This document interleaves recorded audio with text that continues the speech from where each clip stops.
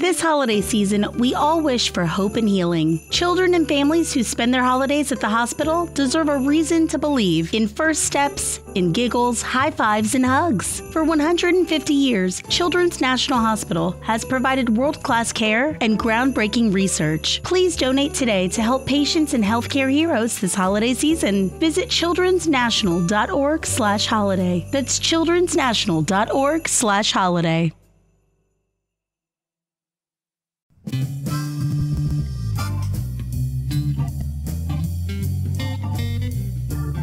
Right Night is a talk show with published authors, writers, and content creators discussing both the creative and technical sides of writing,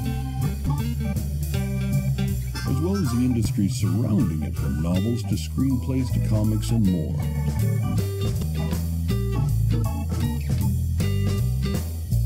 And now, here's your host, author Travis I. Sivart.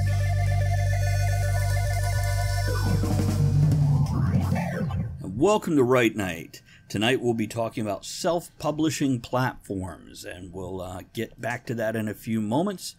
I want to introduce myself. I am Travis I. Sivart, internationally acclaimed, well, actually, for nothing.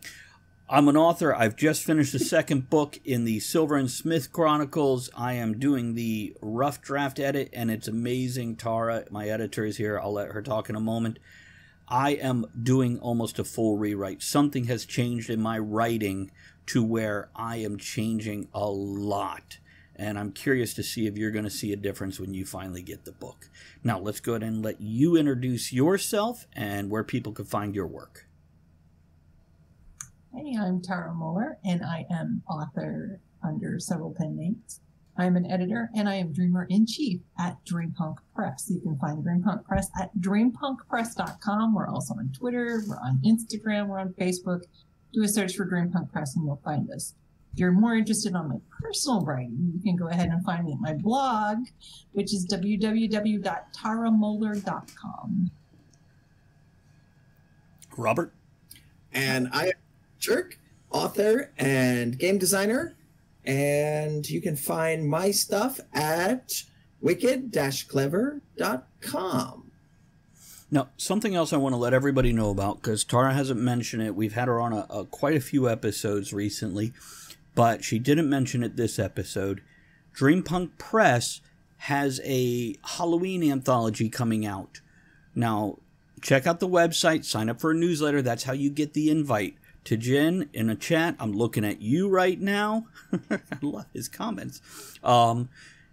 She is paying $100 and a hardback copy of the book, if I'm not mistaken, per story. So this is something to look at. Another reason to check her out if you're a new author or an established author and you want your work spread out a little bit. You want a good start with a quality small publishing company. Check that out. Now, disclaimers for the show. I want to let everybody know who's picked up the podcast, downloaded, and is listening to it right now. We have a live interactive chat audience right now. So you're going to hear me go ding that bell and read some comments or just read them off. So when you hear me saying so-and-so said, it's our interactive audience. We record live at twitch.tv/Travis Tavern Talk at least once a month for this. Quite often more. Now for chat, just so you guys know, we're going to read your comments, but only if they're relevant and or entertaining. So if we don't get to everything you guys say, it's because it really didn't matter and we don't care. No, I'm kidding. Robert cared and it mattered to Tara. I'm just a jerk. So we might not get to all of them is the point. So now let's let these awesome folks introduce themselves. Wait, did you guys already introduce yourselves? Did we already do that? We should get to the topic then. I just like you so much, I want to hear it again. Okay, so we're going to talk about self-publishing platforms, which I have enough knowledge to talk about it, but not like these two. These two have expansive knowledge and experience in this.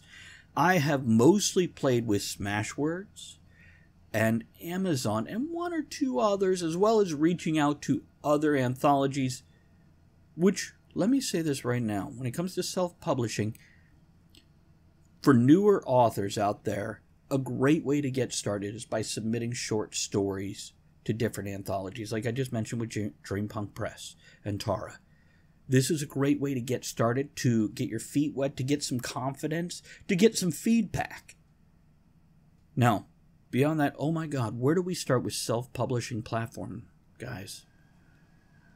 I think the obvious one, we gotta attack and that is Amazon. Now, that one I could speak with authority, but let's give you guys a chance to voice it, and I'll fill in blanks that I think might need. Oh, Andrea says advantage and disadvantage of self-publishing. That's a great point that we definitely That might be a topic all on its own. It is, and Yeah. I know we've discussed it on previous episodes, possibly with Michael and Aaron. But yeah, Robert, you had some thoughts. Let's let you start. We'll pass it to Tara, and then I'll pop in. Yeah, okay, so, Kennedy says KDP. That, Tara, correct me if I'm wrong, that's what CreateSpace is known as now? Kindle Direct Publishing. Okay, all right. Yes. Kindle Historically, Direct Publishing. Because Amazon really wants to push. Well, the ebooks were originally KDP, Kindle Direct Publishing. CreateSpace were the paperbacks. They have combined those two 2 years ago? Something like that? Yeah. Longer than that. Yeah. Approximately. They still have CreateSpace stuff on their pages, though. It's weird, but It is. It's a little bit more difficult to navigate now if you were originally pushing on CreateSpace and went to KDP. So I actually, I believe it or not, I love KDP. I love Amazon for one reason and one reason only. It's easy? Accessibility. Yeah. It's easy. It is easy to publish a book through Amazon, and it's out there in their marketplace. Now, their marketplace is super freaking saturated. Correct. So you might not ever have anybody find your book, and they're probably not going to find it organically.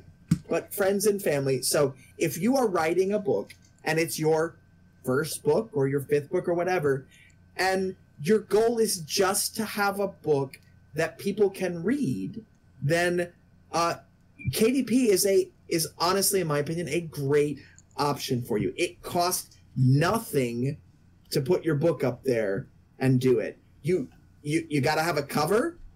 You got to have, do they have a cover creator tool? They I don't do. even know because I've never used it. Okay, it's not great, but you got to have a cover and you got to have I think it's a Word doc for the interior file. Word doc or PDF. There's various things they accept. Or PDF. So it's super easy. Anybody can put a book up there and publish it. And the hoops to jump through, the double checks that they force on you are not going to cost you money when you do it wrong the first time. They're not going to shut you down. They're not going to make you pull your hair out most of the time. I'll toss it over to Tara because I think she disagrees with me on this one. Tara. I have mixed opinions about KDP. I loved CreateSpace. Okay. Yes. And the product that you got, a physical product out of CreateSpace, was better than what you get out of KDP for a printed product. Do you think so? It's getting better. I haven't noticed a difference. I have a stack of 6x9 standard trade size publications here. And I have them, I'm not going to show them because you can't see it, but it's for me because there are tactile differences. And I have used several different self-publishing POD and small run printers for different projects. And like I said, KDP, because when you first went and they did the switch to KDP, you put your Kindle in, your files in for a Kindle product. Yep. And then they took those files and made your print product. And they realized that wasn't working, so now you had two separate products again. Yeah. Oh, see, I never experienced it when it was one. I went and I had CreateSpace and KDP. Once they blended it, the first time I did it, it was still two separate products. So it's kind of the exact same process, but one place instead of two. I tried a book when they first said, hey, because you had a year when they were telling us that CreateSpace was going to go away. Yes. And I tried what was KDP at the time with their print product. That's why I went looking for other POD places. And I'm like, if this is what I'm going to get, which I think that initial feedback from people using it, they went, okay, that's not going to work. So when CreateSpace went away, that aspect of it went away, and you have where you can put up your separate print files. And I think they just realized that so many of their veteran users knew what they were doing with, because you will do your print file a little bit differently than you will put together your Kindle file. So, yep. Which, by the Absolutely. way, I have now published hardback books with them also. And it is slightly but significantly different because they don't have the same sizes, which means you have to reformat not just the interior, but the exterior also. And they don't have all the tools in place yet. Yeah. So, yeah, this was a challenge because they don't have the template for the cover to make it easy and know it's sized right. So you kind of got to put it up and go, well, that's messed up. Let me pull it back down and do it again. We can address that when we talk about Lulu. Say again? Yes. Lulu. Talk about Lulu. Should we just segue to Lulu? No. Let me go ahead and go through this. Okay. Here's the down and dirty for Amazon because we don't want to turn this into a commercial for them. Amazon, right? You go on with a finished product. You upload your Word document or whatever type of document. You upload a cover or use their generator. I don't recommend using their generator. It is definitely recognizable as a Amazon generated cover, and it looks unprofessional compared to just loading your own file. And that's what I'm going to tell you about that. You go through all the things. You can put it in expanded markets, so it is going into libraries, it is going into schools, it is going on Books A Million, it is going on Barnes & Noble, it's going in all these places. Not physical copies in the store, but it's available on their website. So if you go search my name on any of their websites, because I've published everything with Amazon, though I published with others previously, I pulled them off and just consolidated for ease, and I didn't sell a single book on any other website ever. Unless they were free, then some people would download them, and I never saw any review response. Which, by the way, let me add that. If you guys pick up a book of an independently published author, whether it's Amazon or somewhere else, please go do a review for us. Please. Let other people know what you think. It helps. And I don't care if you put 1 star up there or 5 stars. Go do a review. Here's something else I'm going to say, because I'm hogging the microphone right now away from these two. As indie publishing, learn to format your book. Learn to format your book. Pay somebody to do it or learn to do it. Make sure you're not left justified. Make sure you've got it block formatted. Make sure you put your chapter breaks in there. I've picked up a book to learn how to play didgeridoo, and the chapters are on the same page, and even it says back to top at the bottom of one chapter, 1 line space, and then a new chapter. And the information is good, but if you look at this guy's book, the paperback the paperback has a different color than the Kindle, and the Kindle cover is so much better because it's a fire on the paperback. It's flames for a didgeridoo book, and I'm confused. And then I saw he had a different color for the Kindle with a picture of a fucking didgeridoo on it. Part of my language. I'm sorry. We try not to swear here right night, but it happens. Okay. Did I kind of cover everything there? You get to choose the price. They do keep... So there's one other thing. Amazon, if you publish through them, they will give you an ISBN number. Yes, free. Which I'm not saying you should always do that. And it depends on where you want your book. All right. So if you just want it on Amazon, if you're not selling, you can't sell your book in Target with an Amazon ISBN number on it. That's not correct. They cannot process that. Not correct. Not correct? You can go to Walmart.com and find my books online. and I only have Amazon issued. Now, Target might be different. I don't know. But Walmart, you can't buy it physically in the store. Correct. They can't stock it on their shelves with an Amazon ISBN. And Tara says I'm wrong again, so go for it, Tara. I'm going to talk ISBNs really quick. DreamPunk Press buys its own ISBNs. Yep. I can put DreamPunk Press's books wherever the heck I want. Yes. I load them into KDP. I own this ISBN, I can put it there. I put an ISBN on my Kindles that come from, our Kindle books that come from DreamPunk Press have an ISBN on them. If you go into Amazon and you go to load one, it says, Kindle books don't have to have. According to Bowkers, they do. But, so I don't know the rule.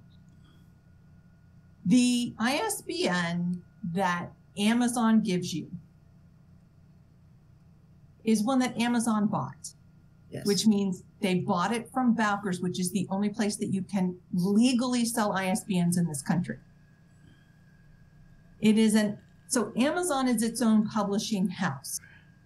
The reason that you will not walk into Walmart or Target and find your book with an Amazon ISBN on it is because Amazon is their competitor. They are not going to put something on a shelf for someone to buy that is giving money to their competitor.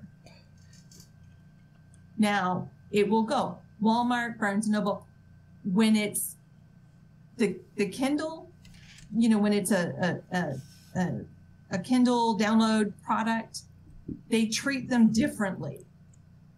But for a physical book, Barnes & Noble will not put in their stores a book with an Amazon ISBN unless they know they're going to sell a freaking million copies of it and make enough money that they don't care that Amazon's making just as much money off of it. Yeah. By the way, I started to mention how much Amazon pulls because Tajin mentioned it in the chat. He said 40%. I've got 30 in my head, so let's say between 30 and 40% is what they're keeping. They give you a minimum price. You can price above that. I am still terrified of paying $20 for a paperback, which is kind of $15 to $20 is your average for a paperback now. And I'm stuck in the 90s where I'm like $8, $12 max. But I'm wrong on that one. I'm just old. Well, and this sort of gets away from that, but it's important to self-publishing. Paper is a fungible commodity. It fluctuates in price. And most of our paper in the United States comes from overseas. So I have been hit as a publisher with this issue before. In the middle of publishing a book, suddenly the price of paper skyrockets. And now I'm on the hook for money to print 1,000 copies of that book. But there's nothing you can do about that. So yes, paper prices between now and the 1990s, there's a reason those books on that cheap paperback paper, $7 or $8. That same book, if it were printed today, in the numbers that we can print and self-publishing, that's a $20 book. Can I read some comments? Because they're scrolling up. I'm sorry to interrupt us because we're hot about this. And I'm actually interested to hear their, Robert and Tara's point of view because I am lazy. That's why I'm on Amazon, because I'm lazy. And I want to talk about, Robert mentioned buying 1,000 copies of a book. It's something I don't have the finances to do. And I want to address those things. Those are points I want to hit at some point, guys. Sure. Okay. So scrolling up, Kennedy has said Chris Fox's videos are a great resource for indie authors. Jen says, don't judge a book by its cover. It's an insult to the entire industry of cover artists. Kennedy says there's a learning curve. Probably when loading a book to Katie. Right. And Tajinter does clarify, don't give a 1-star review unless if it's earned. I have had reviews going, this was a free download. It's steampunk. Steampunk shouldn't be a genre. I didn't even read it. 1 star. By the way, to me, that's a positive review because that person's an idiot. And it shows. Yep. So if somebody goes and looks at the 1-star reviews, they're like, well, this review is dull. No. Readers have expectations, and if the format is off, they will notice. Something I'll tell you about editing. Because people say, your cover makes them pick up the book. The blurb makes them open it up and look at it. The first page makes them buy the book. The editing. At Capella University, education is as smart as the world around us. With the FlexPath format, you can take classes at your own pace, set your own deadlines, and even leverage your previous experience to move faster. Now that's smart. Learn more at capella.edu. At Capella University, you're in control of your education. With the game-changing FlexPath format, you can set your own deadlines and move at your own pace. The faster you move, the more you save. Visit capella.edu to learn more. And formatting and editing makes them buy every book afterwards. Yeah. So I've heard one author say, oh, if you can only afford a cover or an editor, get the cover. No. Work an extra month in your day job, get both. It's important. It's important. Andrea asked about how about self-publishing audiobooks? I have a long commute and audio is very convenient. Amazon covers that. I'll let you guys address it in other things. I wish Michael Thompson was here to talk about it in other forms. Yeah, I can talk to audiobooks. What's that? I can talk very little on it. I can speak with some small authority. BookFunnel seems to be a great way that many of my indie friends like to use, says Tajin. And I think I've covered, can a self-publishing author get their books on the shelf at Target or Walmart? Tara, I can go. tell you how to do that. Go, Tara. So, one of the other self-publishing platforms is Ingram Spark. Ingram Spark, it's going to cost you a little bit unless you have memberships at certain places that get discounts. What is a little bit? Clarify that, please. Pardon? What is a little bit? Clarify that. Okay. It is $49 for your setup fee. Mm-hmm. Yeah. But that fee is for both your physical book and an EPUB in their system. It's not a Moby Pocket. It's not a Kindle.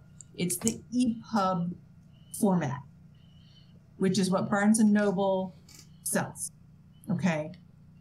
Which is what other readers like Kobo, whatever, they take an EPUB format. Right. The Moby Pocket, which is what a Kindle is proprietary to Amazon. Mm-hmm. Okay. Barnes and Noble can't sell it, etc. I can sell it on my website because I'm not Barnes and Noble. And right. In fact, at DreamPunk Press, you can download and purchase either a Moby Pocket version, which works on your Kindle, or an EPUB, after they've gone through their exclusivities with Amazon, etc. But Ingram Spark puts your book, and you can get an ISBN from them as well. All right, you can purchase an ISBN from them. Then it has, and it's an Ingram Spark ISBN. It's the same deal with Amazon, okay? But what Ingram Spark does, and it's a little bit harder, they're a little bit pickier about the formatting of your book, and they will kick it back. Your cover, it's a higher standard than what Amazon or even Lulu does, and they will kick it back with if there are problems, because it goes into the Ingram catalog. Is there a charge each time they kick it back? There was when I did it. Yes. And what is that? There can be. What is that fee? It depends on at what stage. If there's one where they do the online little checks and it comes back and you make the fix and whatever, there's no extra charge. If it's after the fact and they've gone through theirs and then when they have to change the printing setup, you get where you have to pay to fix it. Yeah, and that's for me because that's what happened to my very first book. I wanted back, and the only way to really do it, was through Ingram Spark Lightning Source. And I ended up paying $150 in setup fees. I didn't know what I was doing that first time. And it kicked it back. And there's a new setup fee to submit it. Kicked it back. New setup fee to resubmit it. What's it cost you guys? Actually less about it. Yes. What's your average cost to publish a book, not Amazon? Like with everything, editor and formatting and cover and Yeah, all that? let's go that way. Well, you have an editor and a cover whether you go on Amazon, whether you go to Lulu, or you go to Ingram. Right. Right. So let's talk Amazon fees, which is free. Right. Ingram, which if you're a member of IBPA, which is the International Independent Book Publishers Book Association. publishers. IBPA, it's Publishing Association. The B is I'm blanking. Bastards. And I am a member. There they get you a discount and it's free. Oh. They waive the $49 setup fees because you are a member.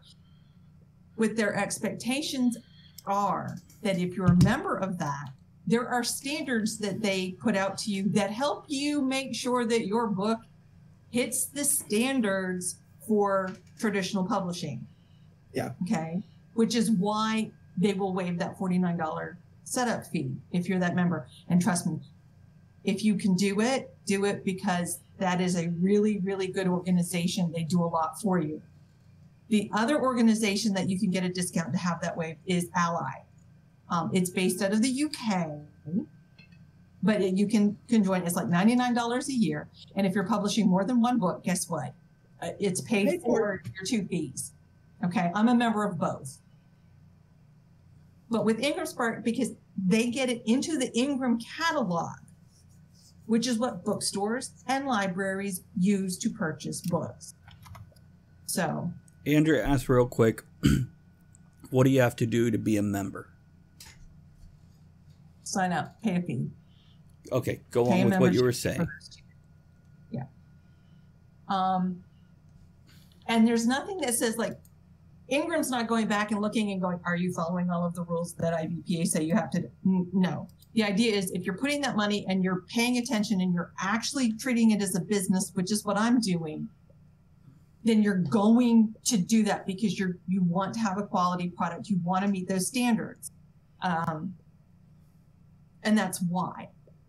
Again, I use the ISBNs that I purchased through Bowkers myself that are identified as a DreamPunk Press ISBN in Ingram. Let's talk about that. How do you purchase an ISBN, and what does that cost? Because it was mentioned in chat, and I can read that if you like to help you out. Kennedy's right. Kennedy says Bowker sells a single ISBN for $125. Bowker also sells a block of 10 for $295. 100 for $575. Yep. Last I checked. Tara, sound right? Yes. Okay. However, if you're a member of IBPA, you can get 15% off. Okay. Like I said, look at a couple of these organizations because they're putting out these standards. They're helping you do this. They're showing you, they're training you on what you're doing, that these Bowkers, Ingram will give you, they have like discounts all the time. And like I said, right now, Bowkers, IBPA, you can get 15% off. So I didn't pay $575 for those last 100 that I bought.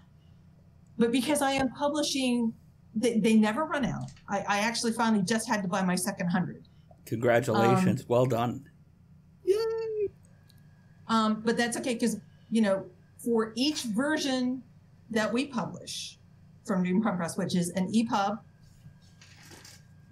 a Moby Pocket / Kindle, an open dyslexic font version, and a traditional Deja Vu font version, they each need their own ISBN. Yes. So for each title that we publish, I'm using 4. And this year we're using 5 because I'm also doing a hardcover kind of experiment limited edition. But that's if you want to get your books into bookstores. And yes, because it's still POD. So a bookstore is not having to buy 200 copies of your book. They're buying 2. No. I'm getting money from bookstore sales right now. It's still I'm like, still POD on which platform? Ingram? Ingram. Okay, so we're not talking about any of the others yet. It's still POD. So I want to hit on something that Tara mentioned here, but it kind of got glossed over. If you are buying your own ISBNs, there is one place you want to do that, and that is Bowkers, BOWKERS.com. There are ads out there that will try to sell you discount ISBNs. And what these are other publishers that bought too many are now selling their extras. And when somebody looks your book up by ISBN number, including the Library of Congress catalog, it will list that other company as the owner of the ISBN and therefore the publisher Good information. of the book when it's looked up by ISBN number. So this is not something you want to buy a discount ISBN number on. You don't want to do it. It's a cost. That cost, I almost always forget about it every time I publish a role-playing game book, because my books are in local gaming stores, because I have a distributor who is not Amazon, because I pay to print the books, send them to my distributor, who then sends them to local gaming stores. They must have an ISBN number. They cannot be sold through the system without that. So every time I drop 125, because up until now I have not had Tara's confidence to drop 575, a much better deal to get 100, but it's always like, this might be my last book, 125. If I may. Yeah, when I went to publish my first book, I had a trilogy, and I'm like, started counting up. I'm like, I might not use those whole 100, but it's still going to be cheaper than buying 10. Yeah. Andrea has asked, Tara, this is for you. Do you have the open dyslexic font books for kids? We do not publish children's books yet. What about the YA? YA, yes. Okay. Our YA middle grade, all of our titles that are publishing this year will be published in both fonts. Most of our back title, our back catalog, have been converted so that we have offered in both, because they're not that old. There's just a few titles that are not. And going forward, again, the 4 definite, 5 this year is our experiment to see whether or not hard copies are something that folks are going to want or not. But yes, we publish open dyslexic on everything, and our first children's book that will be published next year will only be published in open dyslexic font. And Andrea also asked, what is the age group for YA? Differs on who you talk to. Okay, so standard is age 13 to age 18 is the standard definition for YA. But as a parent, there's a big difference between a 13-year-old and an 18-year-old. And so there is fluctuation in there. Middle grade is for like 9, 10, 11, 12. There's some overlap. Some 13-year-olds will read it. Some 12-year-olds will read YA. Okay. Back to the publishing thing.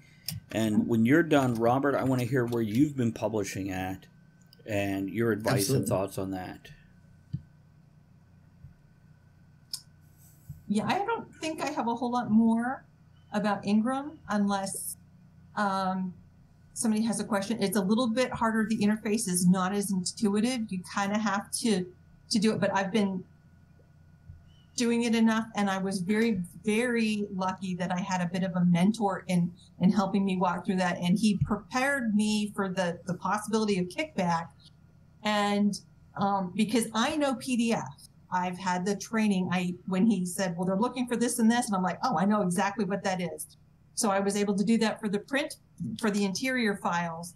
And I shared that information with Morven, who does all of our our covers, does all of the graphics and the formatting of that, and showed them what I meant. And they're like, I can do that out of, so it was great. Loaded them up, our first book into Ingram, and they accepted them without problem. Nice. But it's because I had a mentor that kind of prepped me for it. But I had the background knowledge of PDF and what they meant by the Gotcha. standards they were looking for to know what they were talking about. So, Robert, who do you tend to go through, or what multiple companies have you gone through, and where's your comfort zone, pros and cons, so on? I have to, because I write and publish in two very different industries, I have to go through multiple, and it depends on what I'm writing. So if I'm writing fiction, honestly, my comfort zone is with Amazon, with KDP. And that doesn't just mean that I can only, like, the only way to get my book is through Amazon. I can print out 250 books. I got to pay for them. I pay the printing cost to Amazon. And then I can take those to convention. I can sell them in person. I can sell them to small bookstores that I know that are not then dependent on the system. They can just slap their own barcode on the back or whatever, and they can sell them. I don't do a lot of that. I do a lot of conventions to sell my books. So I'm perfectly happy just sitting on Amazon because it's the easy one. It is the comfortable one. And honestly, by using them, I do have a larger reach than I can reach just on my own. Right. And I will have people come up to me at conventions and say, hey, can I read your book on my Kindle? Yeah, absolutely. Go buy it from Amazon, because that cost me $0 and you're going to pay $3 and I get a portion of that. I'm okay. Sure. That's just like, I look at it as free money. So what about when you print out your own? Well, when I print out my own, I will tell people, same thing at a convention. Can I just get this from Amazon? Yes, you can get it from Amazon. But what you don't get is the personal touch of me signing it here. So Amazon doesn't like it if I just show up at their warehouse and start signing books. They're not good with that. With the role-playing games, what company are you self-publishing to that's not Amazon? So with the role-playing games, you can get my books on Amazon, not published. They're nothing through Amazon other than they're a storefront. Right. For the role-playing games, I self-publish, and this is where it's going to get weird. One, for my most recent game, I did not want to order 1,000 copies. All right. I didn't hit that mark on the Kickstarter to be able to afford that, because that's a nice chunk of money for a full color hardback book. 1,000 copies, color interior, was going to cost me about $15,000 to do the whole thing. And I didn't have that. I didn't raise that to invest in it. So I printed these actually on Lulu, which I know Tara can talk about too. Lulu, it is a print on demand. It is actually pretty easy to get stuff set up and through. But I did it so that I could print out these nice copies, nice print on demand copies to have to fill Kickstarters and take to shows. I have it on their web store. And I've never sold a single copy on Lulu's web store. So actually, if you're going through Lulu to print books, to publish and print books, and the ISBN, oh, this is not a Lulu copy. I thought it was a Lulu copy. There's no ISBN on the back of this. This one was actually printed through DriveThruRPG. The other ones have an ISBN on it. And I'll talk about DriveThruRPG in just a second. But if you're just printing the books, Lulu does a nice hardback book. The website you want to use, though, is express.lulu.com. Spell it. If you go through just lulu.com, you end up paying about twice as much. If you go through Express... Spell Express. Starts with an X. Okay, so the letter X, P-R-E. Express. Yep, xpress.lulu.com. They expect you to know a little more setting it. They don't hold your hand, not the graphical interface. But if you're to that point, you should be able to get through it. Basically, you load up your files. They've got the text blocks, but it's not okay, you pick out your size based on these pictures, point and click, and then you pick out this, point and click. You've got drop-down menus. You got to fill it out yourself. But if you're ordering, I even think on a one-to-one book, you're actually saving money through Express than Lulu. Lulu as a company is more we want to hold your hand through the process, and you are storefront because you've never done this before. Which, by the way, from a printing size, I did my hardbacks for Steampunk for Simpletons through Lulu.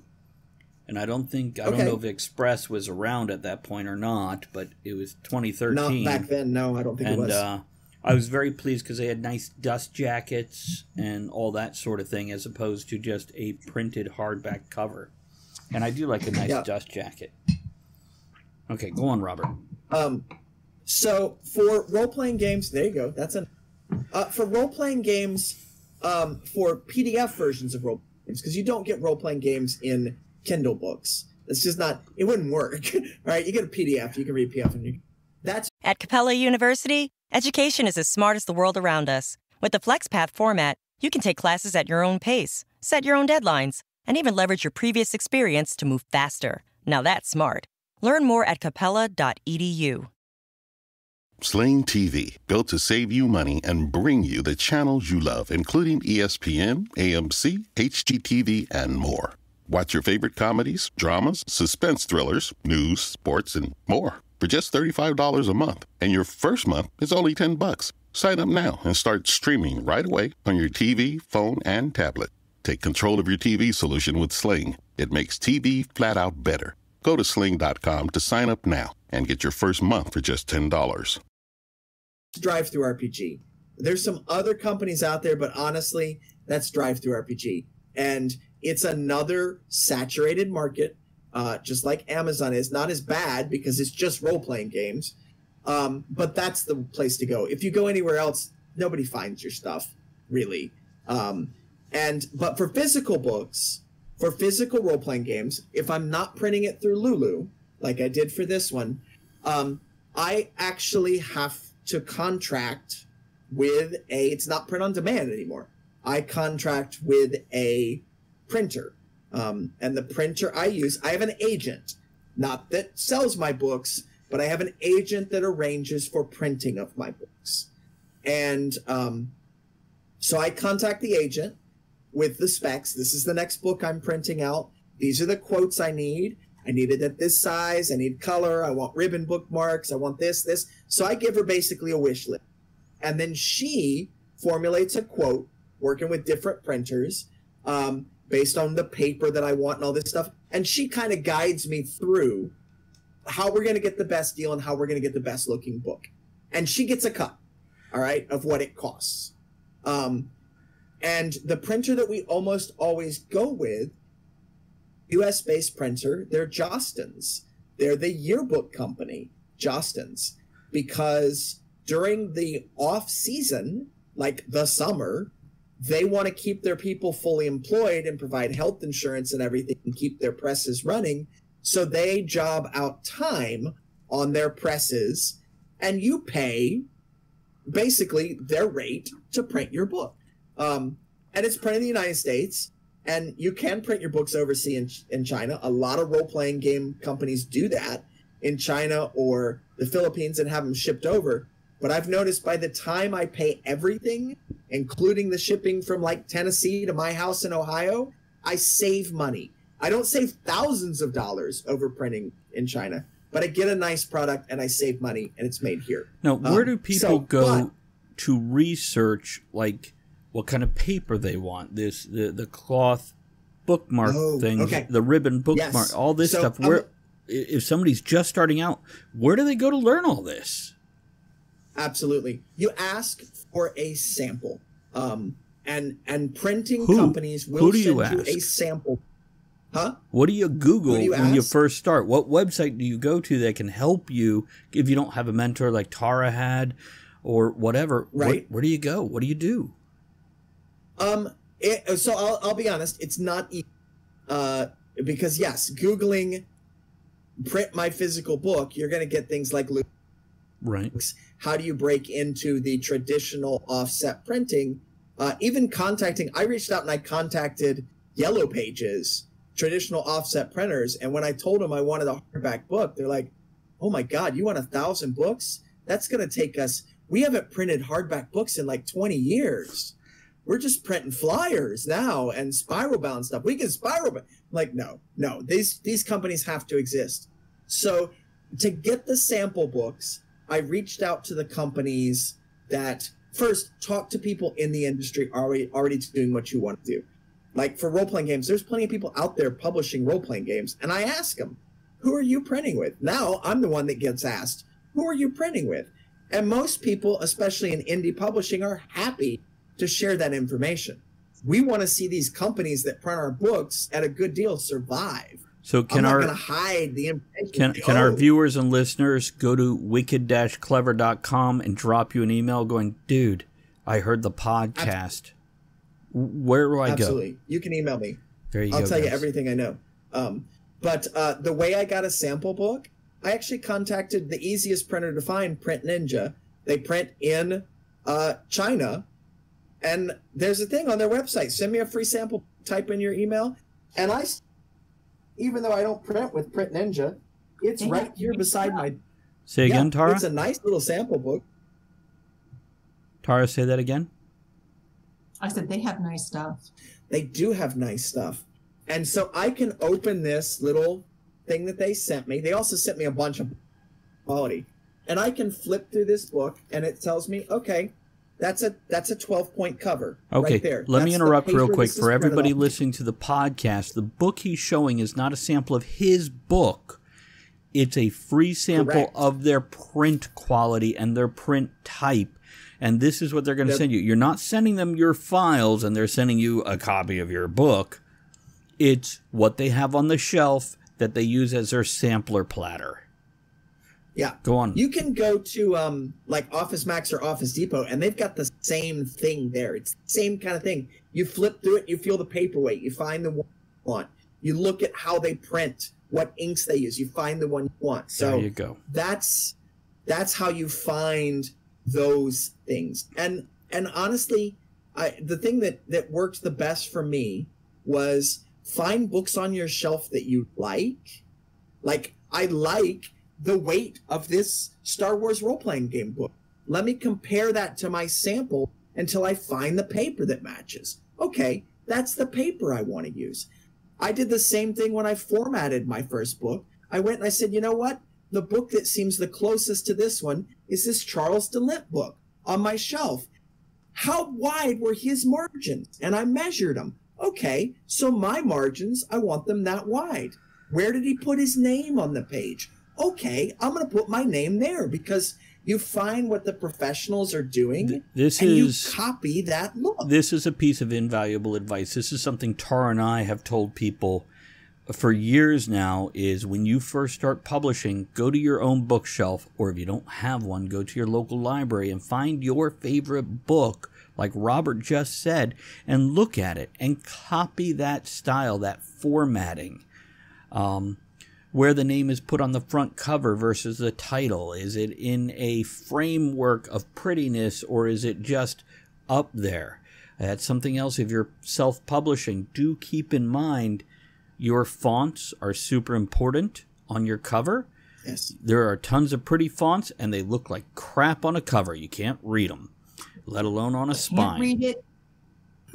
Yeah, you're better off going with like one of these common bland ones that people can read than a pretty fancy one that they're like, I don't even know what that book's called. And there's a trend on that right now in a lot of YA books, that the curly cues and everything, and you can't tell what the title is. See, this is why I say you put the title in a bland one, and then you put a nice framework around it with curly cues and everything. Mm-hmm. And this way it stands out from the cover art itself, because the title is stylized in a pretty little box or stonework or whatever. Kennedy is making some comments here. Let me see if there's anything. Here's my favorite. Go ahead, man. Go. He said ninjas in China. That's tiger in Africa. That's a Monty Print Python. Ninja, when they send you the book, also sends you a samurai sword pen. That's how much they want your business. I got this little samurai sword pen from them too. And they're not a bad company to use. And they do a really nice thing. And they'll do some nice things that you cannot get easily in the United States, like foil embossing and all sorts of other stuff. They're a big print company. What I run into is, by the time I ship it to the United States, I would just rather forego some of those little touches and get it printed here and not worry about the shipping. But that's me. Other people, if you're printing more than I print, go for what Tara's been nodding along. Feels good. Do you have anything to add that you didn't have a chance to throw in, Tara? I want to talk about Lulu just a little bit. Okay, and just so you guys know, we're at almost 49 minutes now. I don't mind going longer.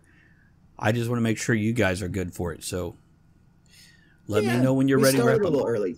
Really quick about the quality of the books. In front of me, and it's partly just so that I'm not going to show them, but it's to help me remember what I want to say. When you look at paper, I choose in each platform what is described as the same paper, but it's very different. CreateSpace has a nice paper, or KDP, okay? It has a nice paper. It is the cheapest that you will be able to purchase your own copies of. Be aware, if you're a Prime member, there's no free shipping with it. Right. Okay, you're still paying for shipping at KDP, even though it is associated when you log in. You're logging in using your Amazon login, if that's how you have it set up. And it will go to what looks like your Amazon checkout to check out, but there's no Prime. No. You're paying for shipping, so you have to understand that. But it is the cheapest, the most if I may, affordable. A quick point. Mm-hmm. When you're ordering books from Amazon, your own books, now the hardbacks at this point in time do not have any kind of discount. You're paying full price. But for paperbacks, when you're ordering them, they do not charge you. It does not come out of your bank account until after it's printed, boxed, and they slap the label on it. So a couple days before you get it. So if you're going to go and buy 5 books or 500 books, don't touch that money in your bank account. Don't forget about it. Be aware that's not coming out for another 2 to 3 weeks. Yep. And then suddenly that money disappears. And that has, when you're working on a hand-to-mouth budget, you have to be aware. Leave that money in there, or suddenly your books are printed. They ain't coming, though, because you can't afford to pay for them.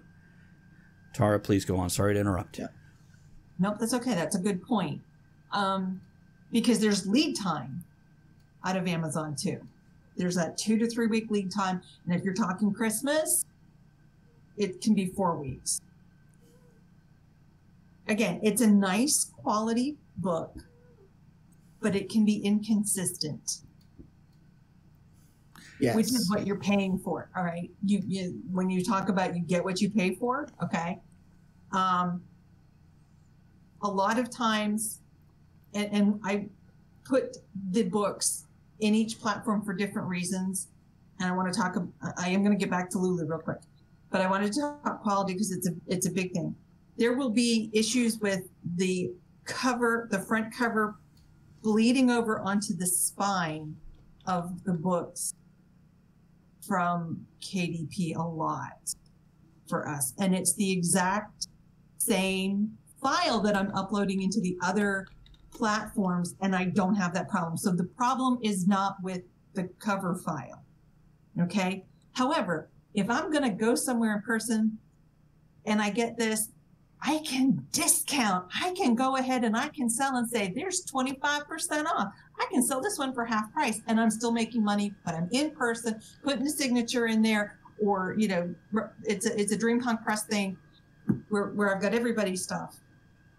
So you can, in person, you can start discounting with these and be safe that you're still making money.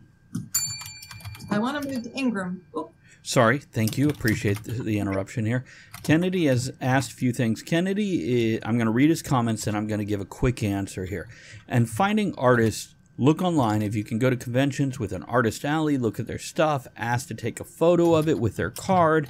By the way, most of the time, as I understand it, the artist owns the artwork and the buyer is licensing it. You can use it in promotion, but you have to negotiate with the artist if you want to sell merchandise, t-shirts, etc. Yes and no. You draw up and sign a different contract with that artist, and what that contract says sticks, Kennedy.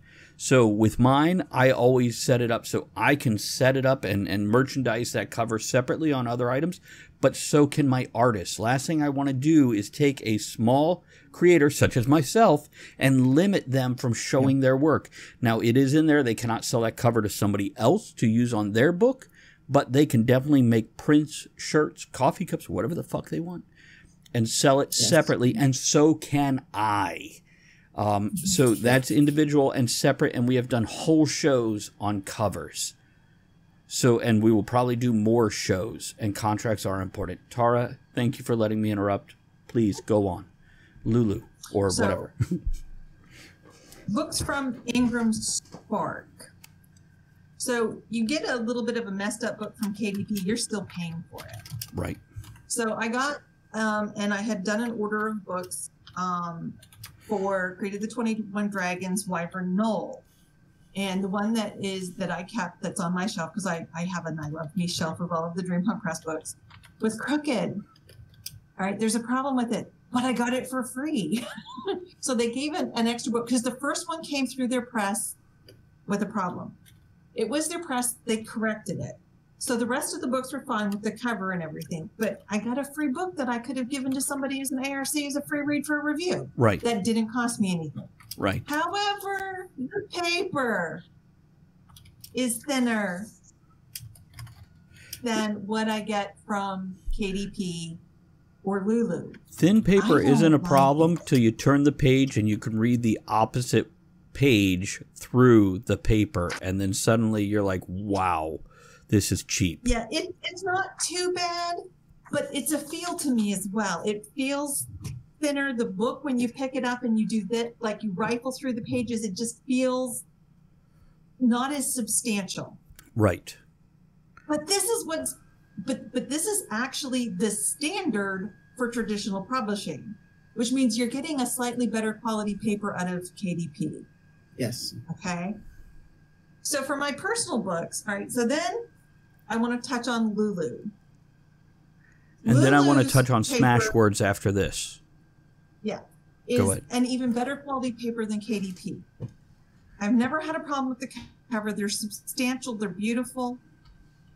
Yes. Ingram and Lulu cost more than out of KDP, but you get a consistent quality. Yes. Even though I don't like the quality at Ingram as much, I don't like the paper, every book is the same quality. So there's a consistency there. That's important. Which is, for something in a bookstore, I don't care. It's going to be exactly like everything else in that bookstore. And that's the only thing. I don't buy my copies from Ingram. One thing that you can do with Ingram, okay, it's harder to do with CreateSpace or with KDP, but you can drop ship. So if you have somebody that wants to buy 10 and you go in and you set it up, it's kind of made for drop shipping a little bit. The other thing you can do in Ingram is you can set up a slightly different file and you can include signatures. So you can create a signed and then you just go, is this going to be a signed copy? And you can add that. They add it to it so you have, and it's different from your regular one. I've never done it. I don't know if there's additional fees. I think it's something new, but there's a possibility. Now, is it a wet signature, meaning that you inked it yourself? Like I said, it's new. I don't know. Look at the terminology there. Yeah. Pardon? I said, look at that terminology there. Wet signature? Yeah, no, it's a fair terminology and self-explanatory. It's good. Yeah. So for me, the quality that I like is out of Lulu. The cost out of Lulu is comparable to the cost out of Ingram for slightly better quality.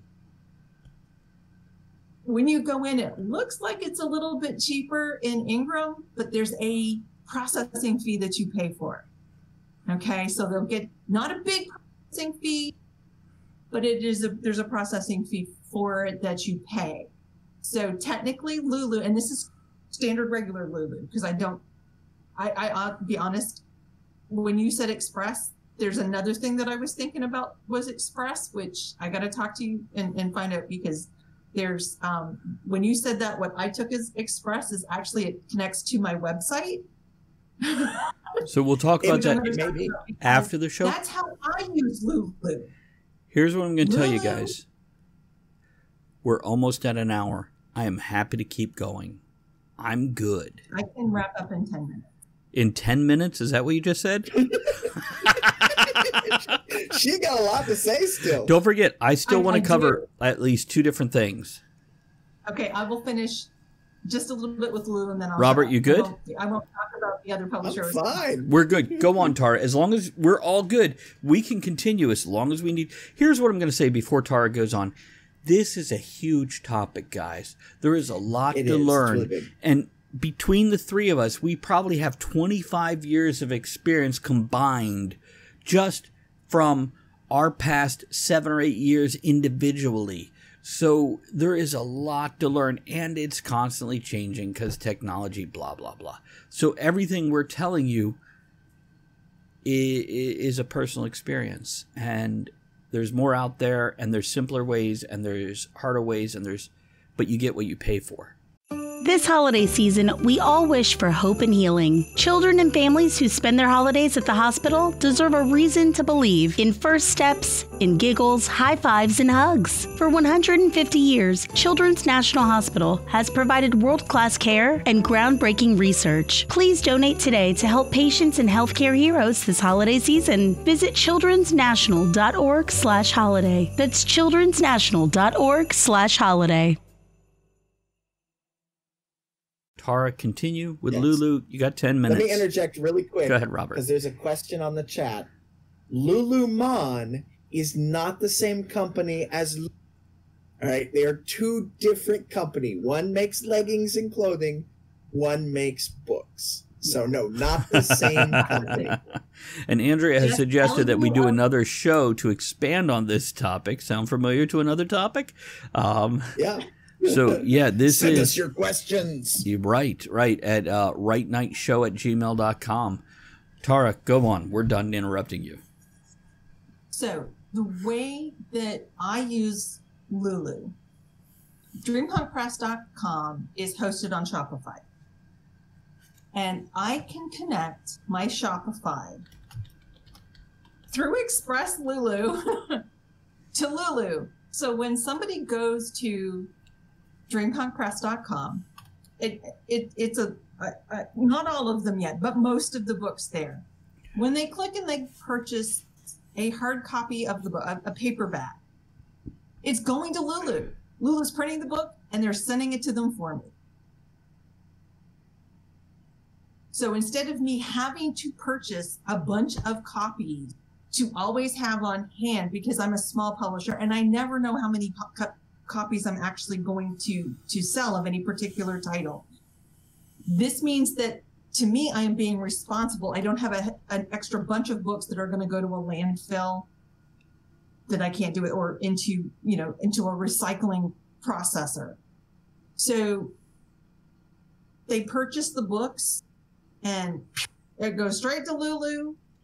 I get paid from Shopify. I pay Lulu, and Lulu prints, packages on the thing. It even has DreamPunk Press on it, so it looks like it's coming from me. And they ship the books for me.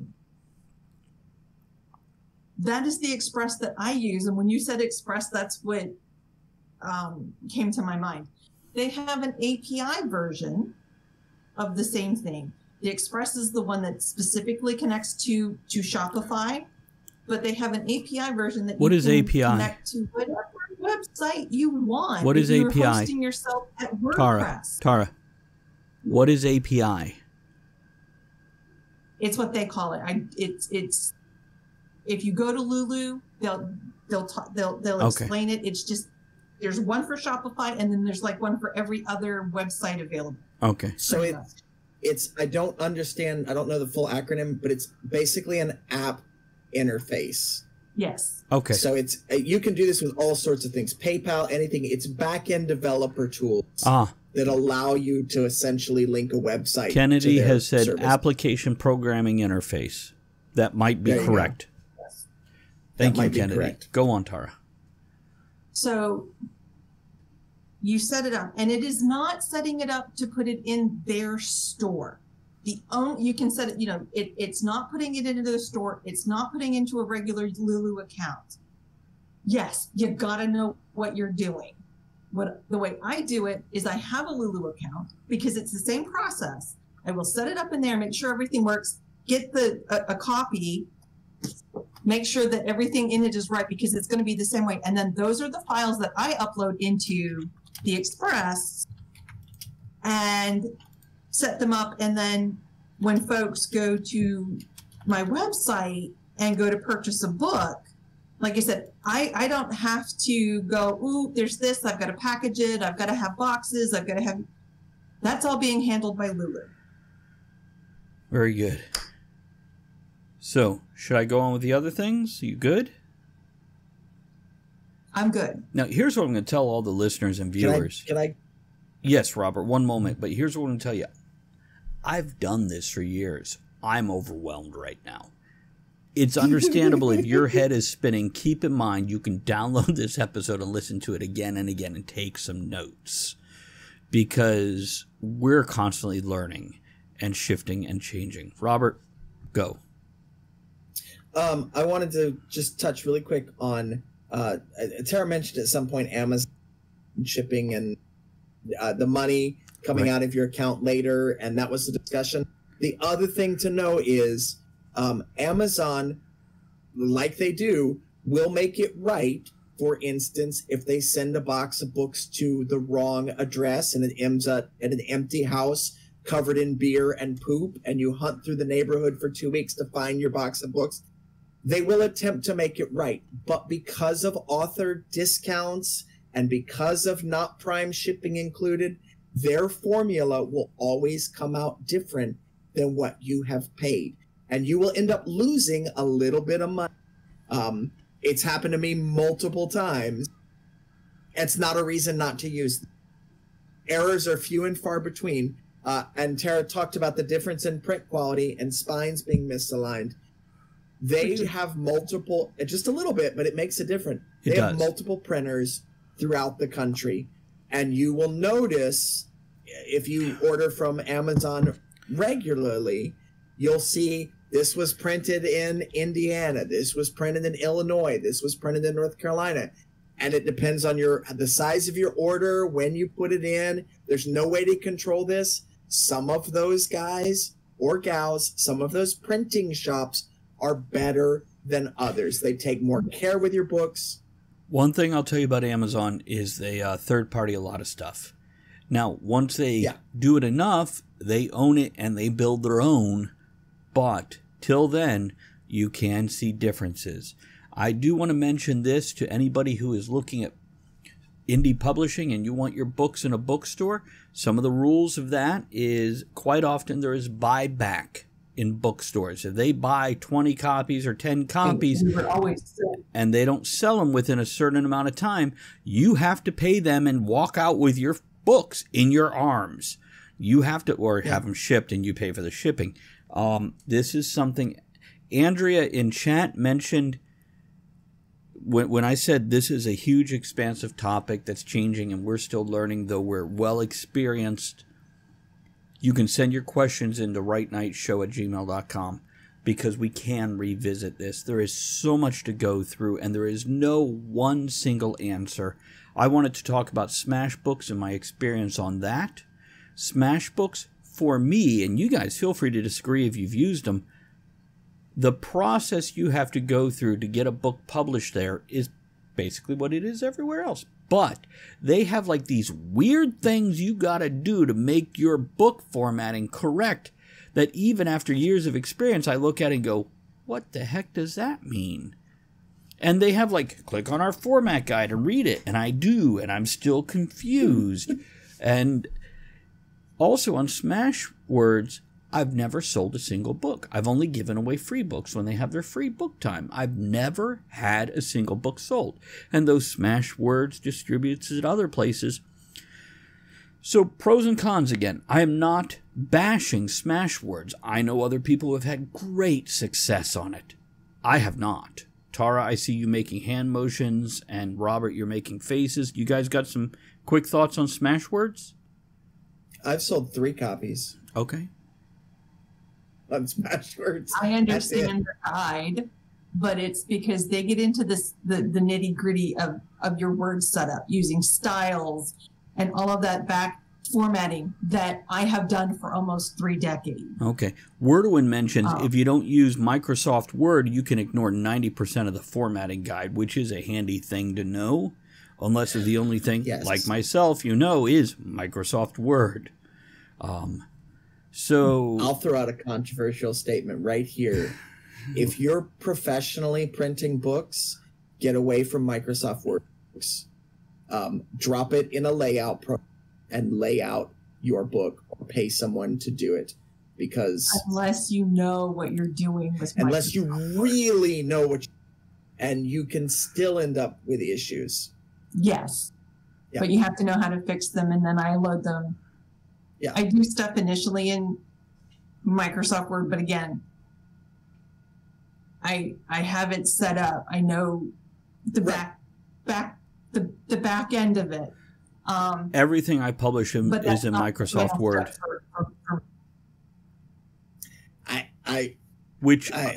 I'm hearing you, Robert, and I'm not arguing with you, but apparently, I guess I know what I'm doing, because you might. They're coming out correct. There are things that I can do even in Scribus, which I don't use anymore, free in source.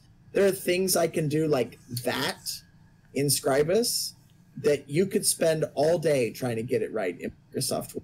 Well, there's a difference between a word processor and a layout program, a publishing program. Interesting. Which is why Microsoft has Microsoft Publisher. Correct. And by the way, Kennedy asked, can you do a public service announcement about vanity presses? I cannot. I don't know what he's asking for there. I'm not. So this is, I believe, what he's asking. Careful around this subject.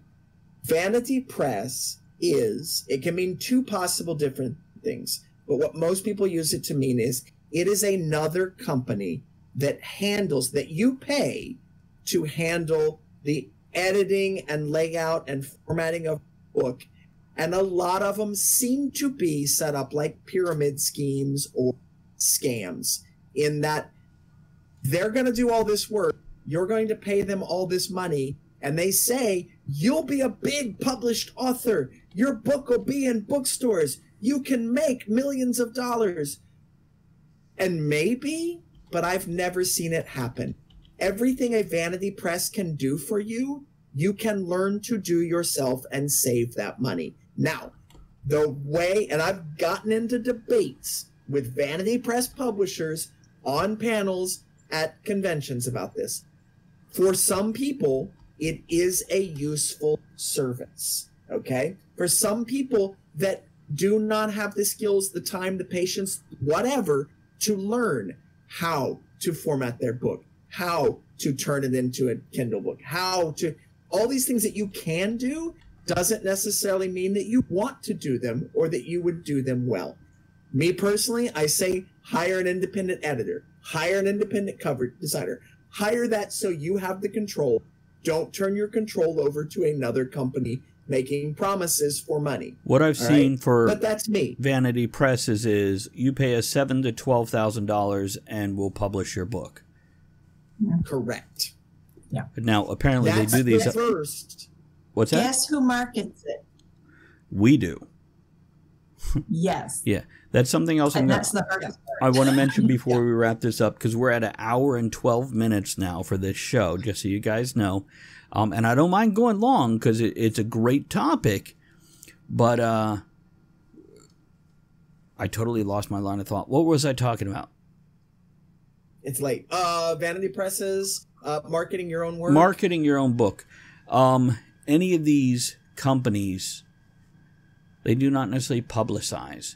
When you get lost in the void, when you're shouting into the void, here's my book, it's up to you to go find the places where people go, ooh, I want to know more about that book. Whether that's through paid advertisement, whether it's through social media, whether it's through whatever you do. As Robert mentioned earlier in the show, if you just want a book out there that your friends and family can pick up, great, here's a link. Go do that. If you're looking to give it to the world, that's a whole nother set of money. So the first set of money, like we said, Amazon, you can go through not pay a penny, but you get what you pay for. And you're still paying for editors, you're still paying for covers, you're still paying for formatting or whatever you have to pay for that you don't have the skill set to do. With these other companies, maybe there's a little more help in some of those areas, but you're putting a lump out up front. And maybe that lump is $700, maybe it's $7,000, maybe it's $15,000. And I know that sounds overwhelming, but there's other options. But you get what you pay for. And vanity presses, you're paying them money to do a lot of this work for you. So is it worth it? Is it in your budget to give up that control and let somebody else do it for you? If it is, it's an option. There's no set way to do this. I will say there's a right and wrong way, but it's up to your personal experience. What is right and wrong? I cannot tell you what I did is right for you. And you've heard 3 very different opinions and experiences in very different types of books right here tonight. And we're still kind of shrugging and going, well, there's a thing.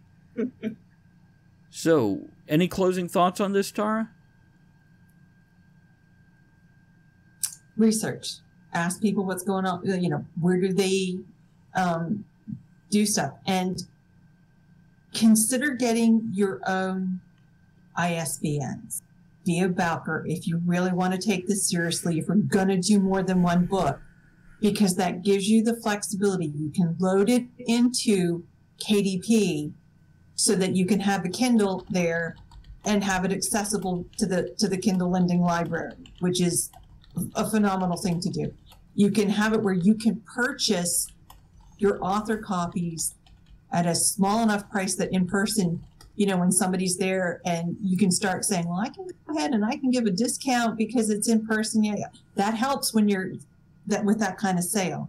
But then you can also go ahead and load it up into Ingram with the possibility of that's where brick and mortar stores and libraries will see your title. And if it's a good cover and you've got a good blurb, they will purchase a couple of copies. If every library in the country purchases a copy of your book, you've sold 10,000 copies.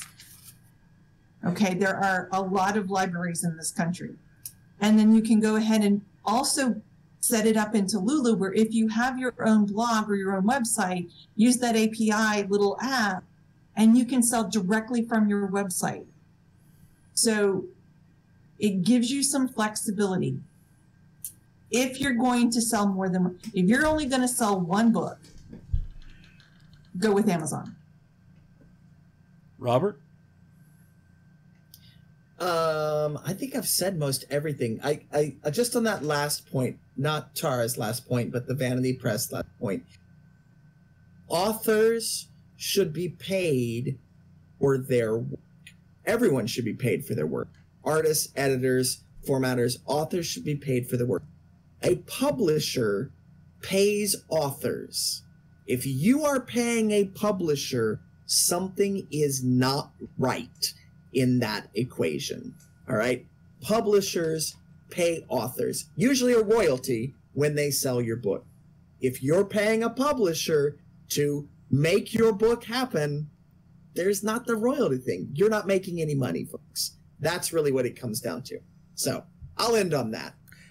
And I'll end by saying it's constantly changing. We're constantly learning. There's dozens, if not hundreds, of ways to do this.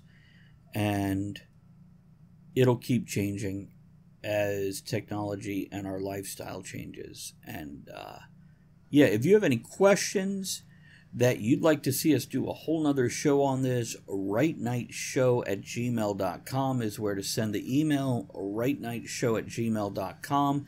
It'll let us know you're interested. It'll let us know we have more to talk about, because we had planned this as a 35 to 45 minute show. We have gone to an hour 15 plus. That's showing you how passionate we are, how confused we are, how experienced we are, and all those things mushed together. I want to thank my moderators for jumping in, all our viewers for jumping in, throwing in their comments, and their thoughts and their questions. Invaluable, guys. Invaluable. Thank you so much.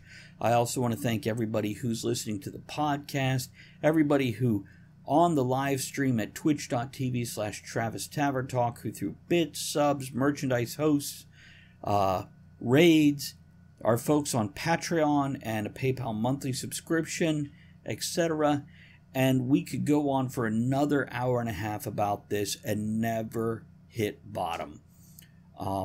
Let alone if we brought in other people to discuss it with their experiences. So let's get some outro music. Make sure you check out the other episodes of Right Night, as well as our podcast Talk of the Tavern and the other stuff we have out there. And we will catch you next time. Good night, everybody. Say good night, Gracie. Night. Good night, Gracie.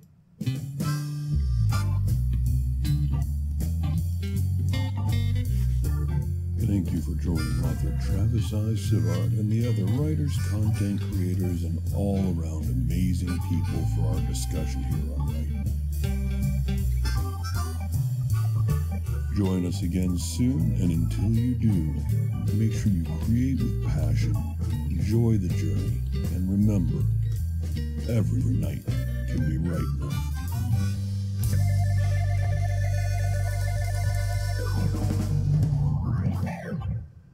This holiday season, we all wish for hope and healing. Children and families who spend their holidays at the hospital deserve a reason to believe in first steps, in giggles, high fives, and hugs. For 150 years, Children's National Hospital has provided world-class care and groundbreaking research. Please donate today to help patients and healthcare heroes this holiday season. Visit childrensnational.org/holiday. That's childrensnational.org/holiday.